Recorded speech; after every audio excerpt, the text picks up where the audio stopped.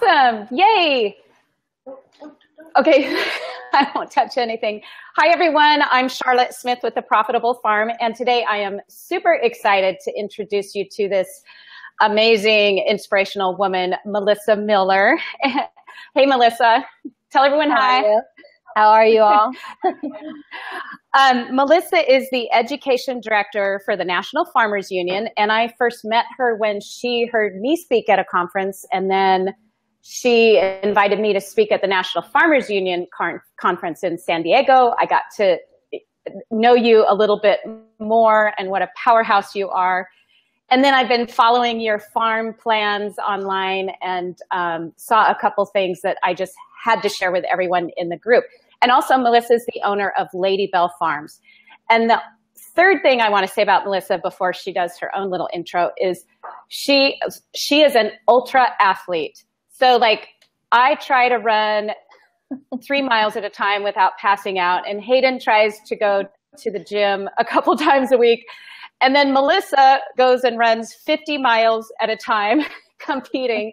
So what a huge inspiration. So next time to get in my 3 miles, I'm going to think of channeling my inner Melissa that runs 50. So you're just an incredible inspiration to all of us because you're working and you're farming and you're an ultra athlete too. So anyway, welcome, Melissa. Can you give us a little intro of who you are? Give us your farm name online so people can go look at your beautiful website too. Sure, and thank you for being way too kind, Charlotte. Like Charlotte mentioned, I met Charlotte and actually listened to one of her lectures in Portland, Oregon at a women's conference, and I just fell in love with her marketing. Since then, we've gotten to know each other. So I'm Melissa Miller. I work in Washington, D.C. I'm the education director at National Farmers Union. We're the second oldest general farm organization in the country. My farm is out in Maryland. It's Ladybell Farms. I am a direct market CSA flower and herb farm. I am on a larger property that is 400 acres, which the rest is farmed. I'm on about 2 acres. The rest of the 400 acres is farmed by 2 other women, Sarah Campbell and Chelsea Cruz, and they farm chicken, all pastured chicken, pork, beef, and they also have sheep this year. And part of my rent is that I help market and help out with the animals in exchange for 2 acres on the larger farm. Awesome. And what is your website name? And my website name, it's www.ladybellfarms.com. Okay, awesome. All right, thank you so much. Okay, so one of the first things that when I started following you online, I saw this description that just resonated with me completely, and it's your Joey Bouquet program. And as soon as I read that, well, first of all, it brought tears to my eyes. So I would love if you would share the story of that. And I'm going to stop right there because I think it's a wonderful story. So Melissa has this Joey Bouquet program. Tell us where the idea came from, how you got there, and a little bit of the backstory on that because it's such a beautiful story and program. Absolutely. So I farmed for about 6 years for other people on urban farms and different farms all over the country. And then I got an office job, which I love, but I've been here for 2 years. So when I had the chance to get my own property and start my own farm business, I knew I wanted it to be really community oriented. And a way I did that is I have a pay it forward model in my flower CSA, and they're called Joey Bouquets. So what it is, every third bouquet you buy, or for CSA customers, it's once a month, you're able to pay forward a bouquet to somebody in the community that maybe just moved to the community, maybe somebody's sick in their family, maybe a teacher at your children's school that you really appreciate and want to tell them. It's kind of a way for community members just to tell each other that they care about one another, and a way for us to run our business responsibly and get to meet the community and kind of do a really great thing for our neighbors. The idea came from my brother Joseph. So about 6 years ago, I lost my brother to type 1 diabetes. He was 29 years old, and 6 weeks later, I lost my father as well. Just a freak coincidence. He passed away from heart disease. But during that really rough time, little gestures really helped myself and my mother get through. So if someone bought us a soda or, called us just to let us know they were thinking about us, it really helped us kind of just go day to day and really feel like we were loved by our community. So I really wanted to bring that model into my business as a way to get to know the community, but also to show them that we care about them as well, and kind of want to bring smiles throughout. That is so amazing. I love that because it, for so many reasons, but one of the things you just touched on is I feel like I'm getting to an age now where a lot of my friends are getting sick. People have passed away that I didn't expect, and I never know what to do. And by you just saying that even somebody buying you a soda made a difference, what a great idea. So what has the response been like from people on the Joey bouquets? It's been more than I could ask for. People that don't live in our state or even around us have, friends and family and people who've heard about the idea have asked me, well, how can we buy Joey bouquets or pay it forward to people in your area, even if we don't know anybody? So we now have that program going where we've partnered with local hospitals. And so if folks want to donate a bouquet and they don't know anybody in our area, we deliver to the local hospital to families who've been kind of directed our way from the staff at the hospital that might need an extra smile or maybe have a child in the hospital. We've also partnered with our local schools, and they do flat vases, sustainable vases from recycled materials for the Joey bouquets. So the students write little messages and cards to the people that we're giving these bouquets to give an extra smile. So we've also been able to get a huge response from parents and teachers, just, thank you for letting our children and showing them, how to care about their community. And it's been really cool. Yeah. I've got my book coming out in a couple weeks, and I have a whole chapter in there on giving and building connection. And you have taken that to an even higher level, and you're connecting, the students in schools, the grade school students. What a great lesson for them, and people from across the country in the hospital. I mean, that's got to feel really amazing. And I know that a lot of our farmers, they start realizing why it is their customers buy from them. They realize connection is the bigger part of what we do. Like, we think, oh, I'm going to start a flower CSA, but you have no idea the connections that now you're building like across the country, it sounds like. Yeah, and those connections are really important, and they're really important when you're trying to get customers to believe in your business, and it really differentiates you from somebody else you may be competing with or another farm in the area, because you're with, those people in your community all the time, and they see your face, and it's made a huge difference. Yeah, I can imagine, because I talk a lot about this saturated market. You can have flowers from anywhere delivered to anybody just by clicking a couple buttons on the internet. So why are they going to seek out your particular flower farm? And so how can you differentiate yourself? And this is huge. I just think it's wonderful. And when I first thought about doing this video, I thought I want to challenge all the people who listen to this video to figure out how can you incorporate this idea into your farm. For instance, me, it could be as easy as a dozen eggs or a pound of ground beef or something like that. Buy 10 pounds and then the 10th one. Something like that is a not buy 10 pounds, get a pound free, but buy 10 pounds and then give a pound, pay it forward somehow. So I would just love everyone to kind of think how they could incorporate this in their business, and, leave us comments down below of how you're doing it. Because what a great idea if we had all these farmers all across the U.S. doing things like this.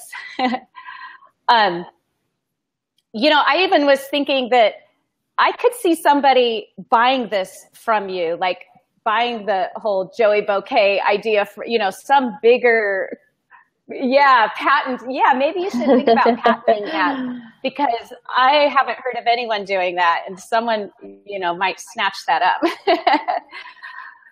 Well, Okay, go ahead. Oh, I was just going to say, and I'm sure a lot of producers feel this way. It just comes natural when you really love growing for a community, just trying to think about different ways to kind of give back as well. Mm-hmm. Mm-hmm. Yeah, and people love, along with the community, they love being a part of a business that's, helping others, this social awareness too. Exactly. All right.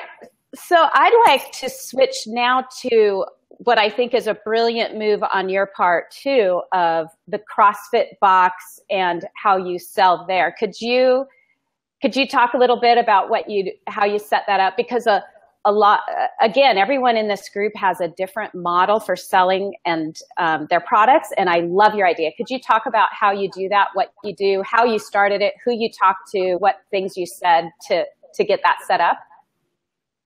Sure. So myself included, I have a full-time job, and Sarah Campbell, who I farm with as well, has a full-time job. So marketing is always a bit of a time crunch, as I'm sure everybody watching understands. So we needed something that was accessible, made financial sense. And, we don't have time to go to the markets on weekends because that's our time to work on the farm, because Monday through Friday we're in the office.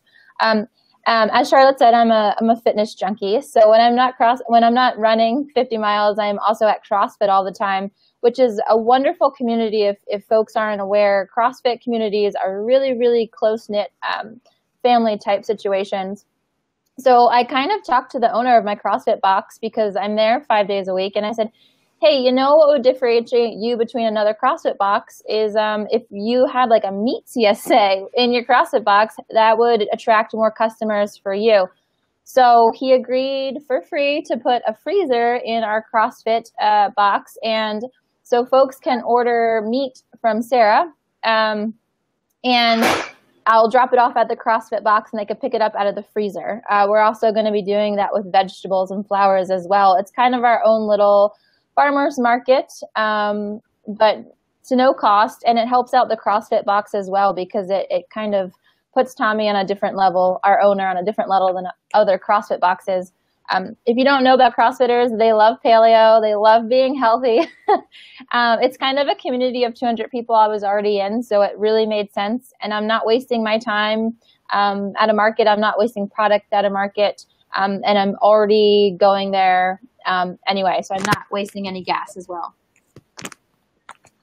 That's really, on a practical standpoint, how do they pay for the products? Do they have to arrange with the owner, or what do they do when they want to make a purchase? So I have a farm market on my store. Right now there's only the CSA products, but we will eventually be putting all the meat products, all our veggie products. So they can order through individual products off my website, and then I will then deliver it to the box. It has a form on it to make sure if they're a member of the CrossFit box, then not just anybody can go on there and order, for delivery. So it kind of makes it accessible for everybody. Okay, so they're prepaying for everything they pick up. Yep. Okay, that's great. Good. Wow, how cool. This is really huge, because so many farmers, just like you, work off the farm. And if they don't work off the farm, it is really hard to leave the farm. And like you said, you have a community of 200 people built in already at that CrossFit box. But you did say something key, and that is that you work out there 5 days a week. So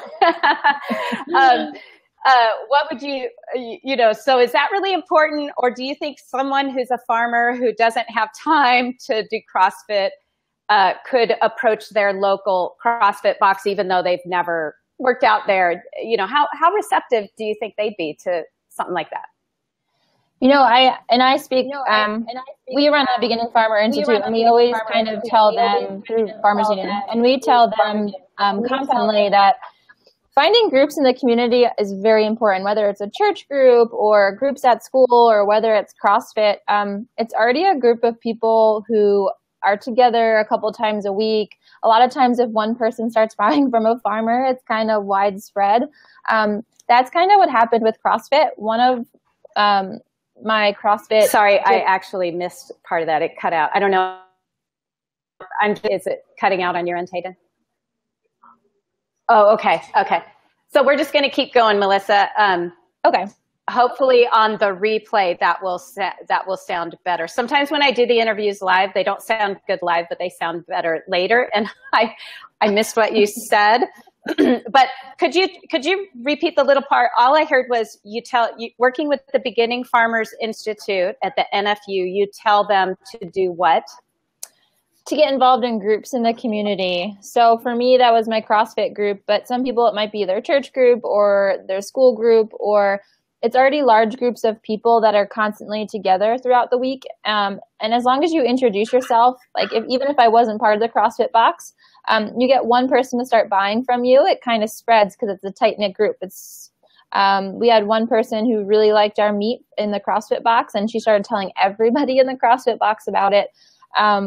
So, and another thing about CrossFit, it just makes sense. They're very health-oriented.